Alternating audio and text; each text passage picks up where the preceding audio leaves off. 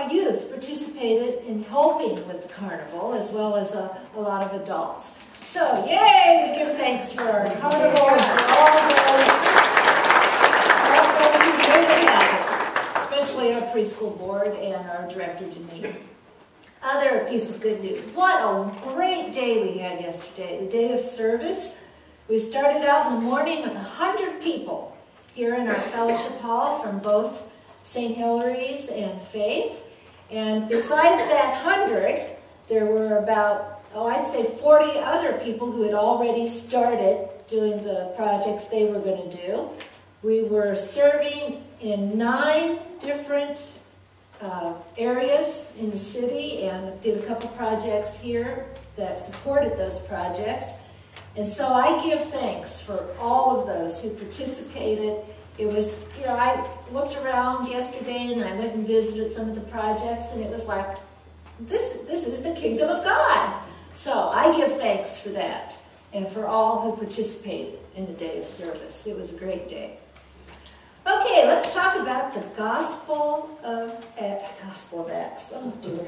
Well, actually, that's not so far from the truth. As you know, Acts is the second book written by the person who wrote the Gospel of Luke. And so many scholars feel that Acts really should be considered, instead of a separate book, as part of the Gospel of Luke. But I didn't even plan to say that, but that's just a little FYI. During the season of Easter, we are looking at the readings from Acts. And every single Sunday we're going to have a question, the question of the day. So, today's question of the day is, can we too be converted like Twisty was? Whether or not Twisty appreciates being converted, we don't know. But can we too be converted by the unexpected grace of God? Can we too be converted by the unexpected grace of God? And the reason I say too is because, of course, today's story is about Saul, who we later call Paul, and his conversion. Now, what we know about Saul at the beginning of the story is rather disconcerting. We know that Saul was extremely intelligent, superbly educated, biblically literate, a devout Jew, and at the point of the story where we are introduced to him, he is absolutely determined to eradicate the world as he knew it of followers of Jesus. Followers of the way. They weren't even called Christians yet. That is his goal. So we know that he was approving of the death of Stephen. You may remember Stephen was stoned to death. He was the first person who died because of his faith in Jesus. Paul approved that. He was present. And as we read today, he's on his way to Damascus. And his goal is to arrest and seek the execution of as many men and women as he can find who are followers of Jesus. As far as he's concerned, this heresy is a scourge that needs to be wiped out. Okay, now, so we've got Saul on his way to Damascus. And at this point, a theologian named N.T. Wright makes the story just a little bit more interesting. Now, whether or not N.T. Wright's theories are true, I do not know, but they're plausible. So, N.T. Wright says that at that time, people who were Jewish engaged in a form of meditation. And this particular meditation was to focus on the vision of the prophet Ezekiel. Now, the prophet Ezekiel's vision included a chariot with whirling, flaming wheels, 4-faced angels, a dome, a rainbow, a throne. And the goal was, for the person doing the meditation, the goal was to focus on each of those aspects of the vision, to be able to see it in their mind's eye. So if you were meditating, you would try to see the wheels, you would try to see the four-faced angels, and the goal was to experience what Ezekiel had experienced, which is to see the glory of Yahweh, which is sort of a couched way of saying, looking at the throne and seeing the very face of God. That's what the person meditating wanted to accomplish. And even if when they saw the face of God, they were knocked to the ground, that's what they wanted. Okay, that's the background. So Saul's on his horse. He's on his way to Damascus. He wants to basically bolster his zeal so that he can go after those Christians. Of course, they weren't called Christians then, though. Those followers of Jesus. Jesus to him is the enemy. Okay, you've got that in your minds? So he starts this meditation process. And he sees the chariots with the flashing, whirling wheels. It also says in Scripture that the wheels had thousands of eyes in them. Isn't that an interesting detail? So he sees the wheels whirling with all the thousands of eyes. He sees the four-faced angels holding up the chariot. He sees the dome over it, sparkling gold, and the rainbow around it, and the colors are just as vivid as, I mean, he couldn't even imagine such beautiful, vivid colors. And then he sees the throne. And the throne's like a beautiful gem. And he looks closer.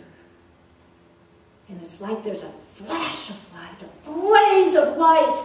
And he looks at the throne, and the face, he sees the face. And it's the face of Jesus of Nazareth. And he's knocked to the ground, off his horse, his face in the dirt. Now, can you picture it? It says later in Corinthians, Paul writes that in Jesus, in the face of Jesus, he saw the glory of God. But in that moment, his world was turned upside down. Everything he had been taught was put in turmoil. I'll read to you exactly what N.T. Wright says about it. In this moment, he was shown that the God he had been right to serve, right to study, right to seek in prayer, the God of Abraham, Isaac, and Jacob, that God had done what God always said he would do, but had done it in a shocking, scandalous, horrifying way. The God who had promised to come and rescue his people had done so in person, but in the person of Jesus of Nazareth. So there's Saul. He's blinded. For 3 days, he's physically blind. But we might say that he has seen the light. N.T. Wright says that this wasn't just a conversion.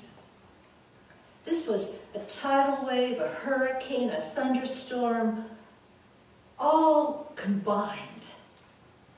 That's what it was like for Paul. And it led to him becoming the greatest Christian missionary, the most profound, I think, Christian theologian. So now I ask you, can we too be converted by the unexpected grace of God? Maybe we wouldn't want to be converted in the way Paul was, although I don't know. I think maybe seeing the face of Jesus in that kind of vision might bolster one's faith. It also might give someone a heart attack. Can we too be converted by the unexpected grace of God? Now, when I talk about conversion, I'm not just talking about being converted from non-believing to believing, as was the case for Paul. Although that's certainly an important first step. But I'm talking for us about being converted in terms of the way that we follow Jesus, the way that we live out our faith. So, for example, perhaps there needs to be a conversion in the way we live, the way we act, what we do. Because the way that we act, the things that we do, what we say, limits our ability to impact the world with the love of Jesus. Or maybe there needs to be a conversion in our expectations, because perhaps we tend to have a negative opinion or expectations of people and situations. Or on the other hand, maybe we have unrealistic dreams. And in either case, they limit our ability to impact the world with the love of Jesus. Or maybe we need a conversion of attitude, because what we think and what we feel comes out of us in ways that limit our being able to touch the world with the love of Jesus. Do any of those types of conversion hit home for you? Of course, there are many others. If so, can we be converted by the unexpected grace of God? The answer is yes, we can, if we are willing. The power of the Holy Spirit is at work among us and will bring conversion into our lives, sometimes bit by bit, and sometimes in one swift action. But we have to acknowledge our need to be converted, and we have to be willing to be converted. After all, even the Apostle Paul, at some point, had to say yes. Now, it seems to us when we read the story that he wouldn't have done anything but that. But he had the opportunity to say, I'm not, I must have had a moment of mental lapse. And no, I still hate this man, Jesus. He could have done that. And then what? Well, what I think is God would have found someone else. And Paul himself would have suffered from having not accepted the conversion, the power of the Holy Spirit that was offered to him. Because I think God always finds a way for God's work and will to be done. And we can choose whether or not we are a part of it.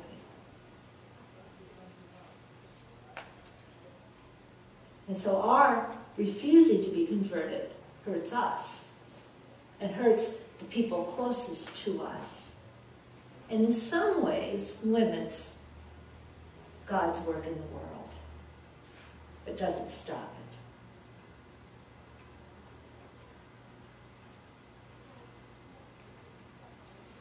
So, can we too be converted by the unexpected grace of God? Yes, if we are willing, if we acknowledge there's a need for conversion, yes. The power of the Holy Spirit is at work among us. There's a missionary, Methodist missionary, named E. Stanley Jones, who says that when the first followers of Jesus were beginning their ministries and Jesus had ascended into heaven, they didn't just think of Jesus as some, nice memory, some beautiful experience. They believed that Jesus was right there, the resurrected Lord was right there with them, day by day converting them, converting their actions, converting their attitudes, converting their expectations, so that they could impact the world with the love of Jesus. And so E. Stanley Jones tells a story about how that happened to him. He was a young man who had led a very, what will we say, unhelpful life. We'll put it that way. Or as we would say to our preschoolers, he didn't make good choices. So, he was converted. But that's not the conversion that he tells about in his story. He felt called to ministry, and he was determined, he was absolutely convinced that he was called to be God's attorney, God's lawyer, the one who was going to defend and speak up for God. And that's how he viewed what his ministry would be. That he was God's defender. Well, he told his pastor that he felt called to ministry, and his pastor gave him the opportunity to preach. I'm not sure when in the process this was, if he had any education, or if it was before he had any education, but he had the opportunity to preach. So he prepared and prepared and prepared for the sermon. He was going to be God's defender. And so he got up in the pulpit that day. He had even, whoever heard of this, he had even memorized it. And he got up in the pulpit that day, and he started to preach, and he was, up there on a high note, using a lot of language that was unfamiliar. And he actually used a word, and he doesn't say what it was, that he had never used in his life. One of those really theological, I wish I could think of one right now. One of those really theological words, and he had never used the word in his life. No one in his congregation probably had ever heard it before or used it. And he was, preaching up there, and he looks out, he speaks this word, and he sees this college-age girl, and he doesn't say he had a crush on her or anything, but I imagine that, who put her head down and started to laugh when he used that particular word. And it so upset him that he just totally forgot his sermon. So he's standing up there, and he's hoping it will come back to him, sweating underneath his suit, no doubt. I don't know if he did what our seminary professor taught us to do. Our seminary professor said if in the midst of your sermon you forget it, you just go, like you would in a conversation, oh, excuse me, I've lost my train of thought. Let me see if I read it back. I don't know if he tried that. But if he did, it didn't work. Nothing. Zip. Zero. Nothing. So he says, my friends, I'm sorry. I have forgotten my sermon. Can you? Makes me start thinking about it. So he stops he walks down the pulpit steps, and he's starting down, and totally dejected, totally embarrassed, and he hears what he calls the voice, with capital V. And the voice says, have I ever done anything for you? And, he answered his mind, well, yes, Lord, you've done everything for me. And the voice says, well, why don't you tell them about that? So he comes down off the pulpit and he stands in front of the people and he tells them about how God had changed his life. And when he gets to the end of it, he says, evidently, I cannot preach. He said, but I love God, and I want to serve him. And that's when he was converted. Probably for a second time, probably not for the last time in his life.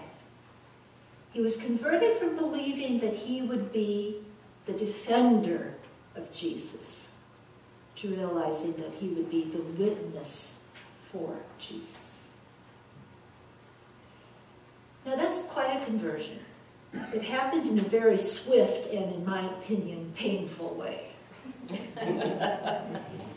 And we might be inclined to say, well, I don't have anything to do, anything, to connect with E. Stanley Jones. But that's not true. Because we all have known what it is like to fail in terms of living in the way that either we want for ourselves or we know that God wants for us. And we are always given second chances. So, if it can happen for Peter and the other disciples, for Saul, for E. Stanley Jones, then the answer for the question of the day is yes. We can be converted by the unexpected.